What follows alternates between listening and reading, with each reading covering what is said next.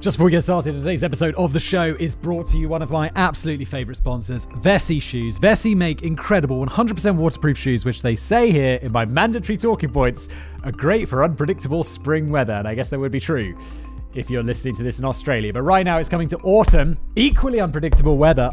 These are like their slip-on shoes, which have never been worn. Look.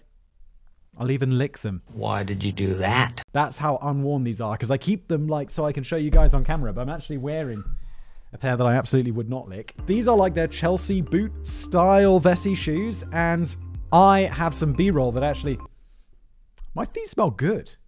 I think these Vessis must help my feet smell. That's not on the talking points, by the way. You smell totally fine for some reason. Like, I don't know, other shoes you smell, you're like, oh, hello.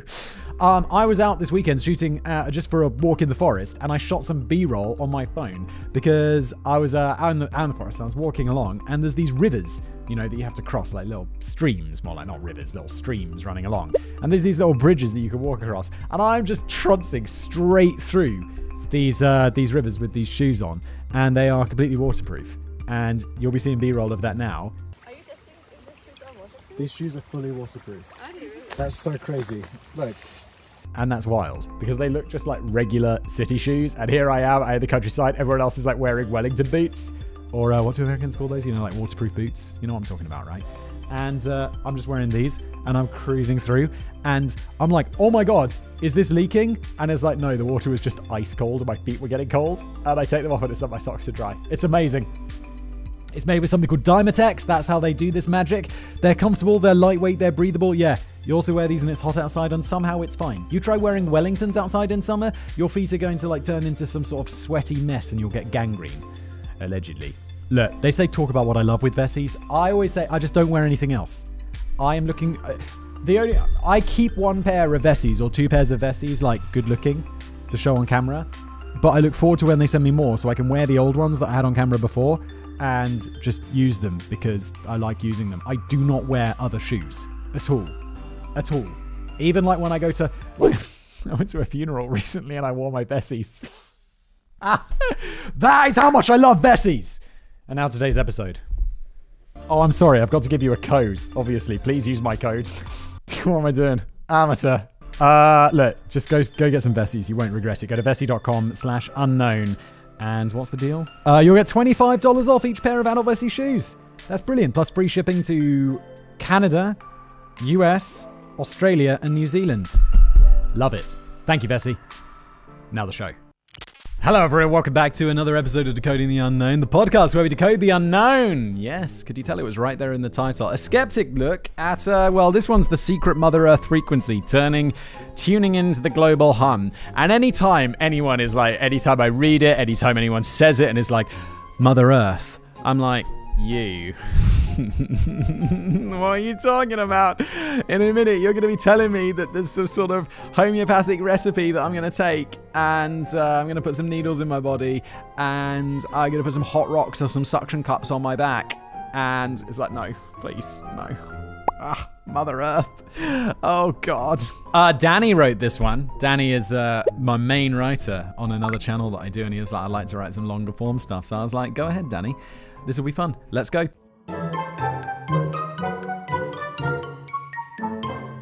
As much as we all crave the idea of enjoying a rare slice of blissful peace and quiet, I do wonder how many times any of us have ever experienced a sensation of complete silence. There's always someone or something making a bloody racket somewhere. I feel this is true. It's also relative. Like, I live in a city, and whenever I go out to the countryside, I'm like, oh my God, it's so quiet. There's just the flow of the river, the rustle of the trees, the sound of the birds. It's just silence. And it's not silence, because all that shit is really loud. I mean, it's not, but it's like, it's definitely there. It's just so much quieter than this. It's so nice. I like the countryside. Even if you stepped into one of those freaky anechoic chambers, custom-designed product testing rooms designed by the likes of Google to completely absorb any reflections of sound, you'll only end up getting driven to insanity by the beating of your own heart and the gurgling of your belly. I thought that was an urban legend. They're all gonna go insane down there and kill each other. Like, people don't go insane in those chambers, do they? Like, there was some clickbait video by some, like, guy. It's one of these millions of people who wants to be Mr. Beast or whatever. And it came up on my homepage or something like that. And it's like, I went insane in an hour in an anechoic chamber. And it's like, no, he didn't go insane. He just went in there. He was like, it's really quiet. And then he came out. End of story. No one went insane. It's just clickbait. I suppose that quite a lot depends on what we would define as peaceful sound and a disruptive sound. If you're enjoying a couple of hours of sunbathing or grave digging in your back garden, all right, Danny. We did digging a grave. Who's that for? Me. Can you just be... You can't be buried in your back garden, can you? You have to be buried or, like, cremated in a certain place. You can't just be burying bodies back there, like, legally. You might well consider the relentless sounds of birdsong and chirping crickets to be perfectly natural elements of the peacetime ambience. But as soon as that idiot from next door fires up his ridiculous petrol lawnmower, you're gonna feel annoyed that your already quite noisy silence had now been seemingly shattered. Your chances of ever escaping from the more unwelcome noises of the universe are further diminished if you're one of the unfortunate minority to be permanently tuned into the low-pitched throbbing hum of Mother Earth chugging away in the background. The global hum has been described as the sound of a diesel engine idling. That's not a hum. That's like a diesel engines are noisy.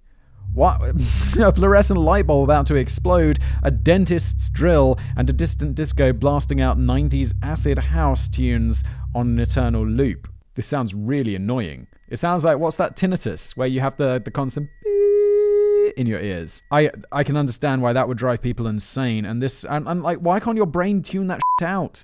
Like, you know, when you stare at a, if you draw a dot on a piece of paper, like a big black dot, and then you use a highlighter to draw all around it, and then you stare at the black dot for like a minute. Eventually, you can't see the highlighter on the page anymore. It just looks like a regular white page.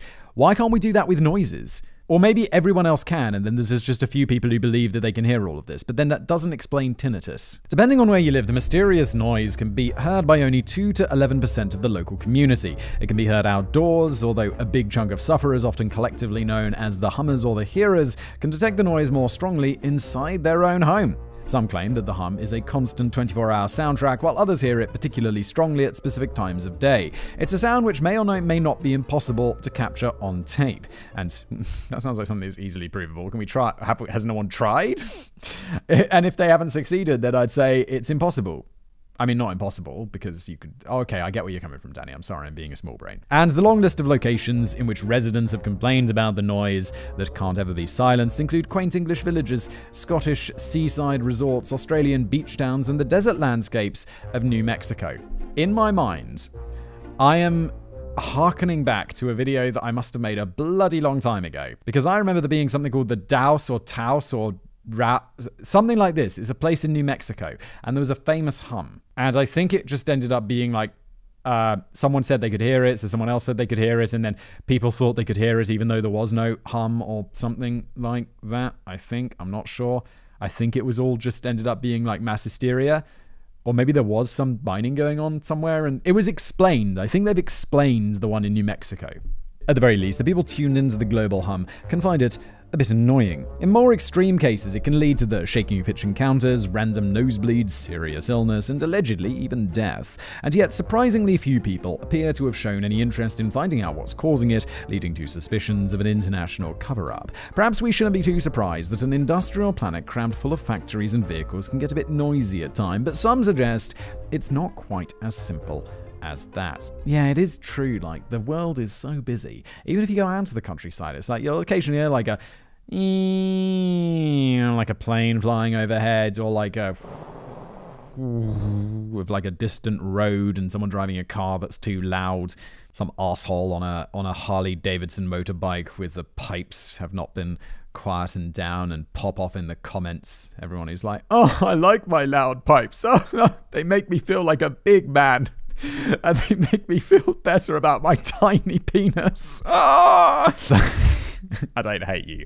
I just think you're wrong and stupid and have a small penis. How did we get here? Where are we going? What is time? Other contenders for the source of the hum include the sound of government-sanctioned 5G mind control program Sonic Fish and the constant buzzing of the refrigerator in your kitchen. Yeah, I mean, two of those things are real. Sorry, one of those things is real. The buzzing of your refrigerator. The other things are not. Sonic Fish? What the f***'s that? Wait, Sonic Fish could be real. I've never heard of it, but maybe there are such things as Sonic Fish. Who knows? Or a grave warning of an impending catastrophe from Mother Earth. Or could it be that the sound only exists in the heads of the hearers? I think it's probably a combination of both. Some places there probably is a hum from like some mining or some that's going on, or a distant motorway, something like that. But I think most of it's probably just in people's heads, like tinnitus. I guess that is in your head, technically, but that's because your ears are not right? The brain is picking up a sound. It's just coming from your ears because they're not working right? But it's not real. It's not, I mean, it is real, but it's not from the world. It's inside your head. Even if it's not the brain that's screwing up, which I think is normally what we mean by inside the head. Am I making sense here? By the way, please remember that closed captions are available on the YouTube version of this episode for those who can't hear Simon's voice above the cacophonous incidental music of the world. It's true. I would certainly never describe myself as a hearer, although I am reminded of the strange background noise I often used to hear when I was a kid growing up in the old haunted mining town of Rotherham. And no, this isn't a build-up to a gag about the constant yells of terror on the streets of the north. It's absolutely true. I can most... You go up north, it's just like a in war zone. I can most vividly remember hearing it when I was walking to school on the first day back after the summer holidays. It sounded like the mildly disconcerting rumbling of machinery in faraway factories on the horizon. But I couldn't think what factories could be making such a noise. I didn't think too much of it and never had a conversation with anyone about it at the time because I assumed we could all hear it. It was only years later when I brought it up in conversation that my old local friends looked at me as if I was spouting nonsense. Actually, that's not such an unusual look shot in my direction, especially around a pub table.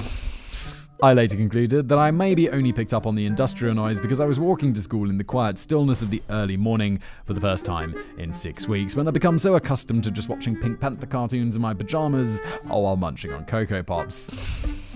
It's like a flashback to my own childhood. It often felt as if the noise was the world's sonic interpretation of my miserable slump back into monotonous mundaneity and a clear audio signal that we are officially on the dark path to winter. Yeah, Danny, it's like speaking my language. Like, I remember like after long summer holidays going back to school at the beginning of September, it's kind of a little bit of a chill in the air, that cold walk to school, and you'd be like, oh God, I remember the biggest thing about going back to school was timetables.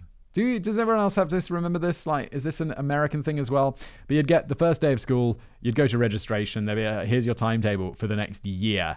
And you'd be like, oh my God, look at the timetable. And then you'd just be, please don't be a horrible day. Please don't be a horrible day, where you're like, double maths followed by English followed by double French or whatever. You're like, no! Why? Why not throw some art in there? Why do you have to do this to me? Then I'm going to dread Mondays. You bastards! There were no press reports of a Rotherham hum, though. The earliest recorded accounts of the mysterious background noise of Earth dates back to 1828, when a group of travellers began to climb Mount Maladeta in the Pyrenees and found that the eerie silence, not many petrol lawnmowers around those parts presumably, was broken by a dull, low, moaning Aeolian sound, which was never identified.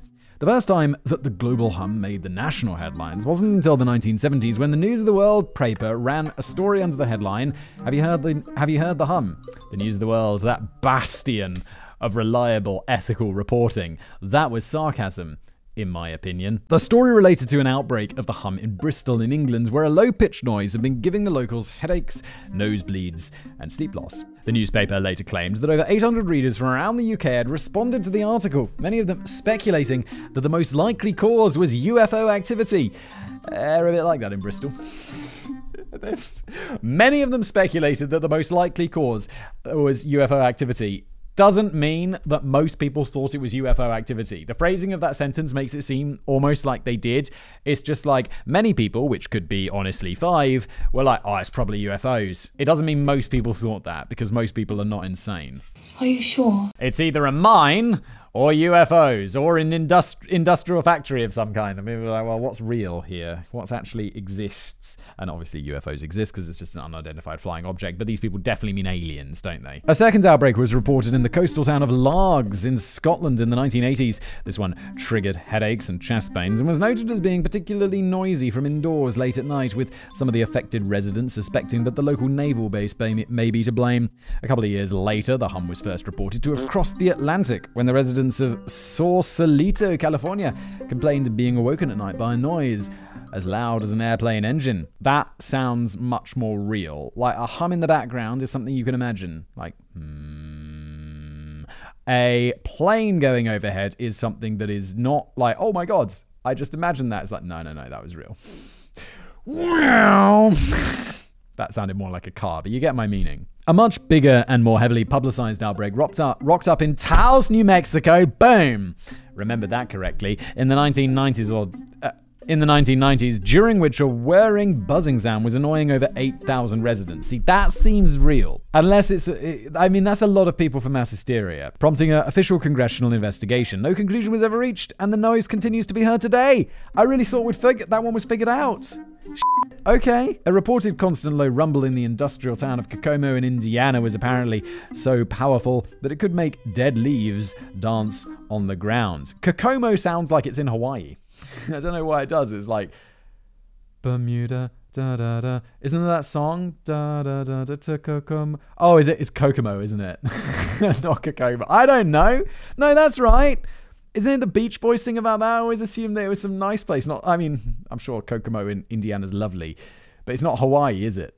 Why do I have that in my mind? Meanwhile, over on the other side of the globe, another hum in Auckland, New Zealand was so disruptive that it reportedly drove one hearer into revving up a chainsaw next to his ear in manic desperation. And one of the more famous hums of all time is the one first heard in Windsor, Canada in 2011, which some people claim sounds like the Enterprise from Star Trek gearing up for warp speed. Those are nerds. Whilst others suggest that it's more like the sound of the heartbeat you hear when pressing your ear against a pregnant belly. Those are really different sounds. Also, I knew I could do that. My wife thought I was crazy. I was like listening to, I think it was our first kid, and I was listening in on like her belly, and I could hear the heartbeat. And she's like, you can't hear that. You can't hear that. And I'm like, I can hear it. It's like so fast.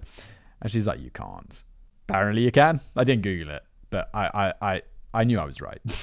I kind of like this womb world theory. We could be living inside the pocket of a pregnant planet waiting for Mother Earth to give birth to us all and set us loose into base reality. Yeah, I don't like that theory, Daddy, because it's stupid. Well, so far I'm thinking that it's either that or a largely ignored SOS distress signal from an ancient alien civilization. Danny!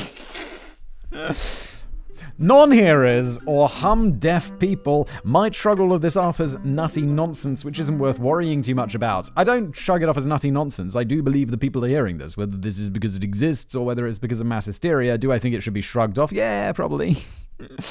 Is it? Or move, maybe, or go see a audiologist, audio, ear, nose, and throats. I didn't know someone like this. You'd be like, hey, what's up? But some of the alleged side effects can be pretty serious, and it's not just the nosebleeds and the diarrhea and the nervous agitation and the need for some affected citizens to leave the house at night and sleep on park benches in a bid to break out from the blaring background babble. The Bristol hum was reported by the BBC to have been directly responsible for a suicide. And then there was the case of this isn't because of the hum, this is because of untreated mental illness. Like, if you're killing yourself because of a hum, you need to see a professional. It's a failure of that, not because No. What are you doing Saturday night? Committing suicide. What about Friday night? And then there was the case of the 2013 Washington Naval Yard shooting, during which the perpetrator, Aaron Alexis, fatally shot 12 victims before he himself was shot dead by the police. How crazy is it that there was a shooting with 12 victims less than a decade ago that I just don't even have heard of or remember? Because There are way too many mass shootings. That's wild. 12 people. A message later retrieved on the killer's computer revealed, ultra-low frequency attack is what I've been subject to for the last 3 months. And to be perfectly honest, that is what has driven me to this. Having said that, I think Alexis may have also had several other troubles kicking off inside his head, which ran deeper than a simple low-frequency hum. Yeah, that sounds like, he's paranoid.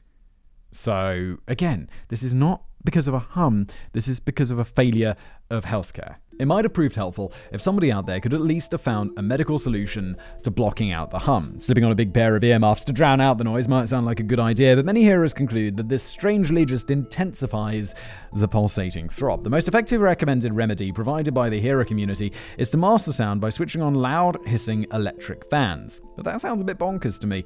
I had a mate called Colin who reckons that he was minding his own business in town one day when he was suddenly accosted by a group of thugs who threatened to punch him in the face for no reason. Danny, this was up north, wasn't it? This must have been up north.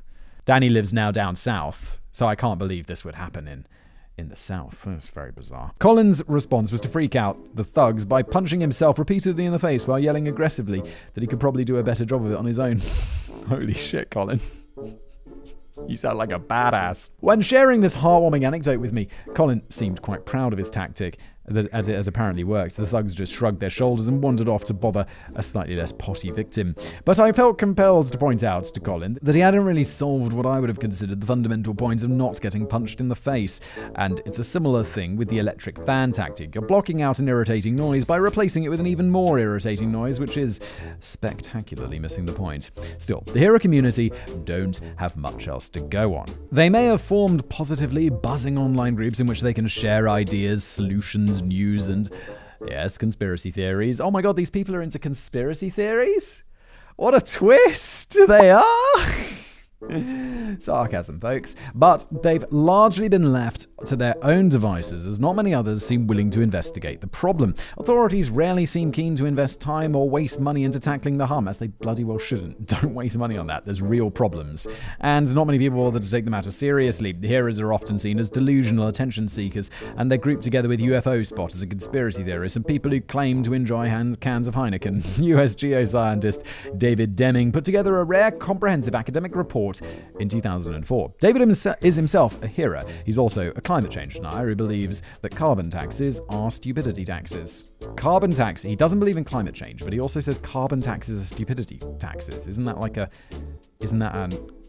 a counter to the previous statement? The stupidity taxes for using carbon. So he thinks people are using carbon are not stupid, but then he thinks that people who are using carbon are stupid. But then he also doesn't believe in climate change, I assume, being caused by us using carbon. What are you talking about, David? American science teacher and lecturer Dr. Glenn McPherson, or another hero who sounds much more like a guy you'd enjoy having a drink with, took up the baton in 2012 with his own investigations. But both these studies ended up on very weird notes for different reasons that we'll come back to later. Dr. Glenn McPherson also took the time to set up the World Hum Map and database, inviting the troubled public to write in with their own humming experiences so that he could plot them on a map and record data relating to each individual. This is going to be so hard to do because, like I said, there's two things that are going. There's probably three things. There are people who are doing this to seek attention. I think they're probably a minority group. Then there's people who do hear a real hum because of some machinery or something nearby and they're particularly sensitive to it. And then there are people who think they hear a hum, but the hum is not real. It's going to be really hard to discern those three groups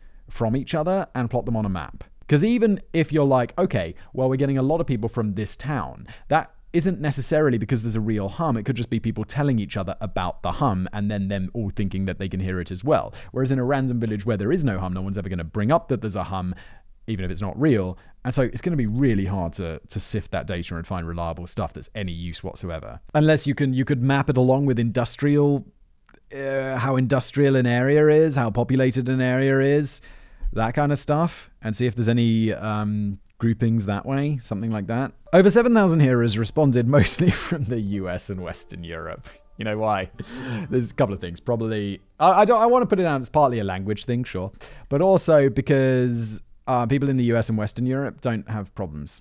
Like, obviously we've got problems. Like, there's things going on, we don't, it's like, or whatever. But if you're not putting food on the table, if you're getting cholera, if your country's at war, you're going to be like, that's a weird hum. Oh my God, I've got other shit to worry about. I'm not going to fill out some survey about a hum.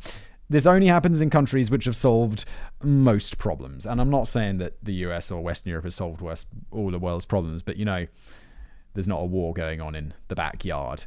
There's not a struggle to put food on the table. But it's not the same as there's no cholera, for example. Better example, Simon. And we learned at least a couple of interesting new noisy nuggets of information from the database. For example, it was originally reported that in the UK, 75% of hearers were women who were middle-aged or older, and this was widely accepted for decades. But Dr. Glenn discovered that the average age of a hearer is 40. Wait, the actual age of a hearer is 40, so that is middle age or older. That is middle age. 40 or middle age. No question about it. I'm 35. I described myself as middle-aged the other day, so I was like, whoa, no. And that is much more of an even split. And there's much more of an even split between men and women. So this can't be something else that we can just chalk up to women's troubles. Danny, no. It has also been accepted for years that only around 2% of a local community were able to detect the global hum, whereas Dr. Glenn was the first to notice that this figure rose sharply to 11% in other specific areas. Dr. Glenn now believes that approximately 4% of the entire global population are tuned into the global hum. What's the most logical explanation that we've come up with for the secret Mother Earth frequency? The experts might not have reached a definitive conclusion yet, but I reckon we've pretty much cracked it without the need to spend years researching it or drawing it on lots of pretty maps. But let's first take a look at some of the more popular theories that have gained traction over the years, one of which might just be bang on the money. I think we can begin by dismissing some of the more outlandish theories which speculate that the source of the global hum is the breaking of the seventh seal, echoes of the Big Bang, a government-sanctioned form of remote torture, and ghosts tunneling under the earth. Danny, tell me. I can believe that the first ones are all real, but ghosts tunneling under the earth? Well, that's some David Icke right there. You can't believe that. Twaddle. Although we might mock the idea of Mother Earth making the sound herself, whoa, I would not mock that hard at all. Like, Mother Earth makes noises all the time. The weather's fucking noisy. Earthquakes are fucking noisy. The sea, have you heard the sea? It could be mega, it's mega noisy. I bet some of the loudest sounds ever made have been made by Mother Nature. The sun loud. You know, if there wasn't a vacuum in space, how loud the sun would be to us? If sound could travel through a vacuum, it would be like a train passing right next to you all the time, is how loud the sun would be. Mother Nature is noisy, Danny. It's not out of the question that we could hearing the perfectly natural noises of a planet just trying to go about its business. Scientists have long speculated that the Earth creates ultra-low frequencies as it constantly vibrates and stretches and compresses and yawns. But it's probably going to be a very difficult thing to measure, and the sound would almost certainly be undetectable by any human ear. A team of French researchers reported in 2015 that the hum is far more likely to be generated from the floor of the ocean. They discovered that colliding waves moving in opposite directions can create very weak microseismic waves that cause the ocean floor to vibrate, producing a low-frequency oscillation which could be picked up by humans with very sensitive hearing. I like that. That's completely reasonable. Or it could be, now what are we going to do about it? Or it could be the vibrations from erupting volcanoes. They tend to drag on a bit and can circle the Earth several times over. When Krakatoa erupted in 1883, the Earth was left quivering like jelly for several days. However, Elizabeth Schiller, a Canadian physicist who investigated the Windsor hum, suggests that none of these natural theories, which also include underground volcanic activity and the movement of tectonic plates, are consistent with the reported manifestations of the hum. And none of them fully explain why certain outbreaks of the hum lasted for a specific time frame in a specific location before largely disappearing. It's not as if volcanoes suddenly stopped erupting or the ocean floor suddenly stopped vibrating. Perhaps we don't have to dig quite so deep down to consider a far more obvious suggestion. Industrial Earth is a pretty clangorous place which is constantly bombarded with man-made noise pollution from factories, vehicles, and construction workers building the latest branches of Taco Bell. We're bound to hear a bit of sound in the background from time to time, aren't we? Yes, all the time. We talked about this at the beginning. Earth's really loud, constantly. It's also interesting to note that the majority of reported outbreaks occur in urban areas. Could it be that they're more noisy?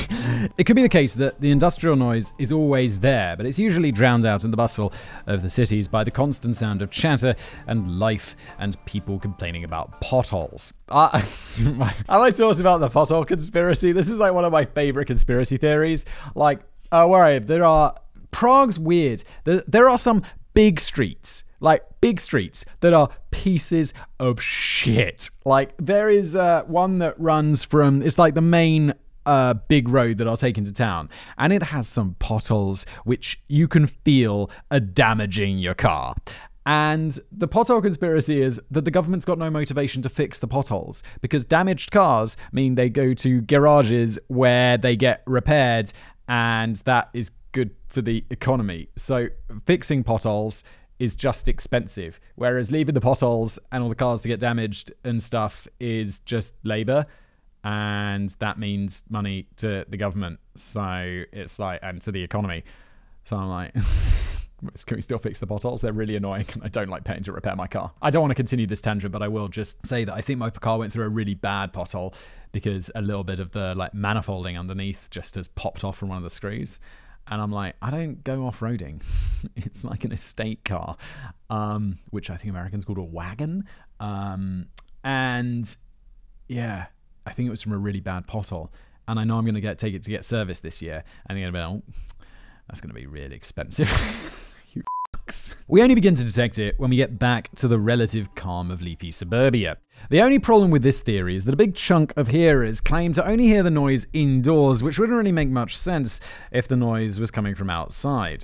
This could be like it's resonating through the ground, so like when you're inside, you don't hear like the traffic going by and all of that stuff, but you could still hear like a deeper rumbling, right? So this leads us to the next obvious suggestion. The noise is just the indoor sounds of humming refrigerators and electrical appliances in the home. Nope, this has apparently been disproved too. Several hearers have gone as far as to turn off all the power in their homes in a bid to escape the din, but find that the hum only becomes stronger in the absence of any noisy, powered-up appliances. That is the first thing I'd do. If there was a weird hum, I'd be like, well, I don't know if it's coming from me or my neighbors or somewhere else, so let's turn off all my power and see if it continues. And if it continues, then I'll be like, okay, great. There's nothing I can do about this. If it doesn't continue, then I'll be like, okay, well, I'm going to switch every little switch on the breaker back on until I figure out which device is like which region of the house it's in. And then once I've found that out, I'll turn on that one region. I'll go by and I'll unplug all the devices until I figure out what it is. And then whatever it is, I will throw that device away. Problem solved. It's too much work. So we must now be getting close to the truth. It's all just inside people's heads, isn't it? All these hearers must really be suffering from tinnitus, an internal perception of sound generated by your auditory and nervous system, which often expresses itself as a ringing or clicking or buzzing noise in your ears. Whoa, I didn't know that there was a clicking. That would be even more annoying. In fact, Dr. Jonathan Hazel from the Royal National Institute for Deaf People in the UK was quite adamant about this in 1994. He dismissed the global hum as rubbish and sniffily declared, hummers are just a group of people who cannot accept that they have tinnitus. However, 2004, climate change denying investigator, I just love that you throw that in there, Danny, David Deming utterly rejected this theory in his study. He pointed out that the hum sounds reported by hearers are significantly different to the symptoms of tinnitus. The hum is also usually only heard at very specific times of day, particularly late at night and early morning, and in very specific locations. In contrast, tinnitus is pretty much omnipresent and can be heard anywhere. David Deming, though, I mean, just because he's a climate change denier, we know he's not very good at analyzing, actual evidence. So I'm not really sure why we pay attention to him when he's trying to analyze evidence. That doesn't make much sense to me. Besides, the idea of whole towns getting caught up in a spread of contagious tinnitus doesn't really ring true. So, I guess that leaves us with mass hysteria. When in doubt and no other options are left on the table, we can usually chalk it down to a psychological phenomenon of mass hysteria in which large groups of people get caught up in collective delusions that spiral out of control. Look, David, with the tinnitus thing, who said it was tinnitus? No, it was the other guy. I'm sure there are some cases like a buzzing and a hum, sure, maybe someone hears a hum. There are going to be some cases of tinnitus where someone hears a hum, surely, or something that they are mistaking for a hum. There are people who are going to be involved in mass delusions. There are people who are going to be hearing machinery. There are going to be people who are making it up. It's a big collection of all of these things. They're not mutually exclusive in any way. But David Deming isn't having any of that either. Why do we care what David Deming thinks? In his 2004 study, he noted that the global hum is curiously publicity shy, whereas a mass hysteria event thrives and escalates on word of mouth. Any excitement over the hum appears, if anything, to die down a little after a new outbreak is reported in the press and then quickly forgotten about. He also points out that most hearers tend to carry out their own independent research, which leads them to the wider hearer community rather than just joining in the mad throng of mass hysteria. So, what conclusion did David Deming reach in his original 2004 study? Well, he's very convinced that very low frequency VLF radio signals produced by the military were to blame. David Deming definitely seems like he believes in conspiracy theories. I don't believe this. This doesn't seem like the most likely explanation in any way whatsoever. And it's going to be one of those things where there's no real evidence backing it up. He's just like, I think that's what's happening. And I'll be like, David, I just think it's not that. And he'll be like, well, we'll agree to disagree. And I'm like, we're not agreeing to disagree. You've come up with a theory, and it's on you to prove it. David, you cock, allegedly. He's not objectively a cock. That I couldn't say that. I could say he's a cock in my opinion. I think he's a cock. During the 1960s, I don't know anything about him. I just think his opinions make him seem like a bit of a cock. During the 1960s, the US Navy rolled out the Take Charge and Move Out system, which enabled a network of aircraft to communicate with submerged nuclear submarines and other vessels via a VLF radio wave with frequencies from 3 to 30 hertz. I'm going to bet 3 to 30 hertz is well below what humans can hear. Deming observed that frequencies could be low and powerful enough to attack the human senses and induce a crippling headache, and this could also explain why a source location can never be accurately pinned down, as the source is actually a fleet of moving aircraft. Okay, so VLF exists. Can it cause headaches and shit? Show me. Prove it to me. Give me some evidence. It's also worth noting that this upgrading of military technology more or less coincided with the first reports of the global hum in the States. Interesting. Deming rounded off his study by proposing that his theory could easily be tested by building a big sealed box which blocked all low-frequency waves, and then stepping inside the box to ascertain if the noise disappeared. Okay, well, you're going to need to double-blind that study, obviously. And secondly, well, have you done it? It doesn't. How hard can it be to block these waves? Or just go to a really deep bunker underground where they can't penetrate the earth. They exist. And turn off all the power and sit in there. Come on. This isn't going to be impossible, is it? Alright, so this is the bit where Deming builds the big box to test his theories, right? Yes? No. After reaching this dramatic conclusion, Deming suddenly lost all interest in the global hum and buggered off back to denying climate change and suggesting that gay people are destined to catch syphilis. Really? David, I don't like you. It was Dr. Glenn McPherson who came across Deming's findings in 2012 and decided to carry on with the work that Deming had lazily slacked off on. Danny, cut him some slack. He's busy being homophobic. And a bit of a cock, in my opinion. Dr. Glenn raised the money for materials via crowdsourcing and teased the building of the box to the online community of hearers. And yet, when the VLF blocking box was finally complete, Dr. Glenn strangely developed cold feet about stepping inside. When Colin Dickey from the New Republic conducted an interview with Dr. Glenn in 2016, Colin was under the impression that he would witness the testing of the box. But whilst Dr. Glenn was happy enough to show off the black, low-carbon steel box in his woodshed, he refused to even open it. He came up with increasingly vague excuses about how he didn't believe the conditions were right and how he didn't want to get too distracted from his main job as the school year was about to start up again. Well, you've built it all. Why not? You've obviously made an effort. Something has changed. Why aren't you being a good scientist?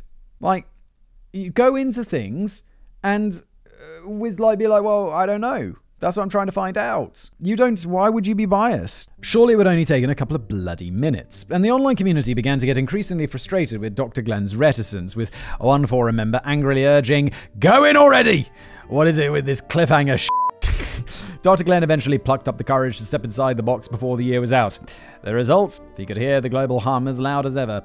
Bugger. What a surprise. What a huge shock that turned out to be. The climate change denying syphilis gay person, whatever, was wrong.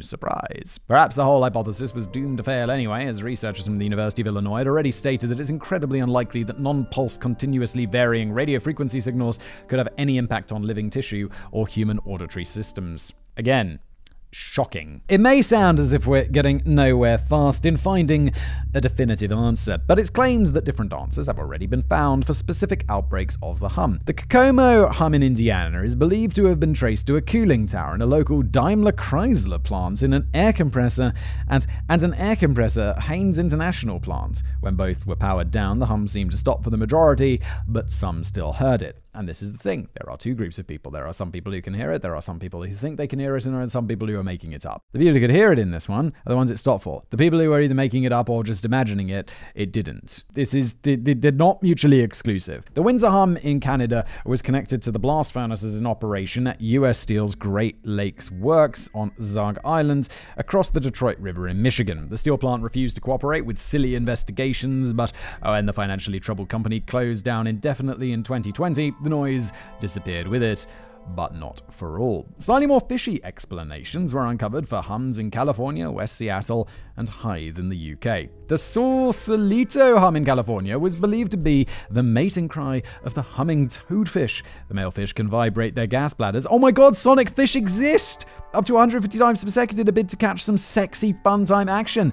And the sound is powerful enough to resonate through the hulls of houseboats. That's amazing. I had no idea that was a real thing. That's kind of cool. On a very similar note, the West Seattle hum and the Hythe hum were deemed to be down to the mating call of the midshipman fish and other sonic fish.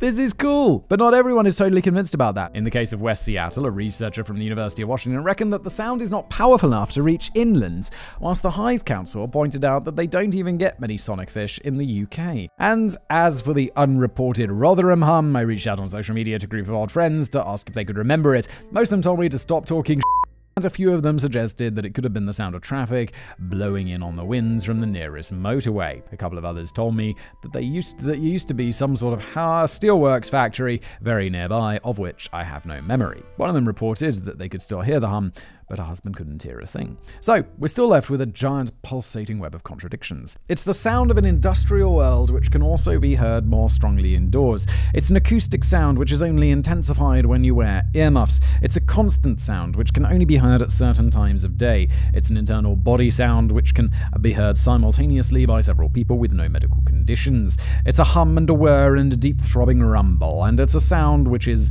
impossible to record, yet some people have recorded it. Quick note about that last point, Dr. Glenn McPherson reckons that nobody has ever quite successfully captured the hum, yet somebody did upload an alleged 12-hour recording of the Tau hum to YouTube in 2014. I really wouldn't recommend tracking it down. It's largely just 12 hours of fuzzy droning nothingness, and we surely can't be boring you that much. However, when Financial Times reporter Imogen West Knight investigated the Halifax hum in West Yorkshire in 2022, she surprised herself by picking up on the noise and attempted to capture the sound on her mobile phone. When she returned to her hotel room later that night, the hum had mysteriously disappeared from the recording. No, it hadn't. That's not how recordings work. It was never there in the first place. It's not like I come back to a video later and there's just that... Whoops, wrong side. It's just like that lamp is missing. It's not how recordings work. It wasn't there when I started recording it. Like, can you see there's a little fire extinguisher down there? It's been there for days. I keep forgetting to remove it.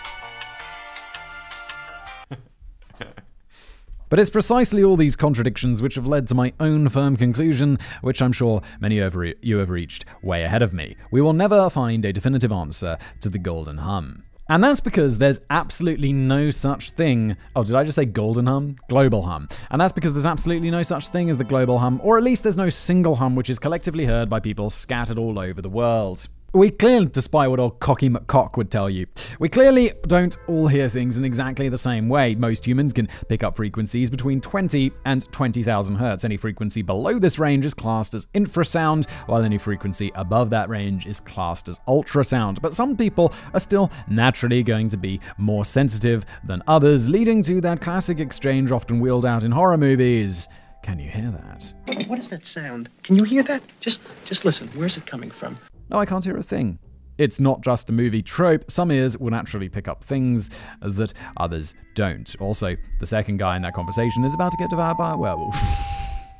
Tropey-de-trope. Perhaps of equal importance is how we react to sound. While most of us might be able to blank out any unwelcome or irrelevant background noise, others can become totally fixated on an irritating sound, and this only serves to increase the hearer's anxiety and amplify the volume of the noise. One example that instantly springs to my mind is the ticking alarm clock that I keep in the guest bedroom of my cottage in Cornwall. When some of my visitors or captured tourists wake up the next morning, they complained to me that they had to rip the batteries out of the alarm clock as the constant ticking was driving them round the bends.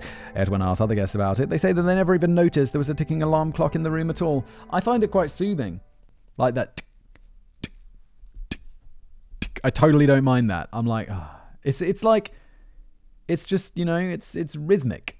I think it's perfectly plausible that many hearers are just people with sensitive hearing who are zoning in on the everyday background noises of the world, such as factories, traffic, power lines, blast furnaces, construction work, and repetitive burger flipping. I'm pretty sure that my own Rotherham Hun, which I only heard early in the morning outdoors, was simply an industrial noise intensified by the direction of the wind. In more unusual cases, we could potentially be hearing underground activity, high-pressure gas pipes, the mating cry of horny sonic fish, or in one particular case, seismic signals. A hum outbreak in 2018 was comprehensively traced to the island of Mayotte in the Indian Ocean. The island had experienced an extraordinarily large number of tectonic earthquakes that were creating seismic signals which sounded like the tone of a large bell that lasted for up to half an hour each time. If the hum follows you indoors, you could potentially be hearing something inside your own home. I strongly suspect that many sufferers who haven't yet experimented with powering down really are just tuning into the sounds of their own electrical appliances and the buzzing of their own fridges. And of course, some breeds of hum may have no external source at all. That 12-hour recording of the towel hum most likely comes from a recording of a very real sound, but it would be far more difficult to capture other sounds that only exist inside the human body. Some hearers are probably suffering from genuine cases of tinnitus, but that's probably not the only explanation for an internal noise. In 2009, science writer Benjamin Radford explained how our ears are capable of generating their own quirky little noises, known as spontaneous otoacoustic emissions. I don't know if I've heard that. I've not heard of these, but have I ever heard sounds that aren't there? I guess you wouldn't know, right? You'd be like I just heard a little in the other room, like a little click or something, maybe it's just the kettle going, cooling down or, something like that, or computer getting warm. And it's like, that's what I think it is, but maybe it could just be my ear being weird. You just wouldn't know, because you'd just be like, it's a weird sound in the other room. That's crazy. The vast majority of us won't ever hear them, but some people will pick up on the buzzing and ringing and hissing tones of this DIY ear disco if they're enjoying a particularly quiet moment. Okay, never mind. It was the kettle. As for Dr. Glenn McPherson, he now seems to be leaning towards the idea that some hums are triggered by an entirely neurological element in the human brain which we simply haven't begun to identify yet. Sounds quite reasonable to me. Presumably, he threw his useless big black box into the skip or converted it into an outdoor dog bath. Ultimately, the reason that different hearers report different types of sounds at different times of day in different locations is because they're potentially reporting the sounds of thousands of different things under thousands of different conditions. Yes, the hearers aren't all humming to the same tune. Yeah, this is the thing. Like I've said many times, it's not mutually exclusive. There's tons of stuff going on here. Still, this has given me a good idea for my next script. Over the years, I've heard countless stories from people all over the world who walk into completely unconnected locations and complain that it smells a bit funny in here. This can't be a coincidence, but is your nose tuned into the great global whiff? Leave the map and database to me. I've got this. Thank you, Danny. Very nice. I like this one. It's kind of like a sciencey exploration. Thank you for watching or listening, however you consume this show. If you're listening to it in podcast form, reviews are always appreciated. Thank you so much. On YouTube, like, subscribe, and I'll see you next time.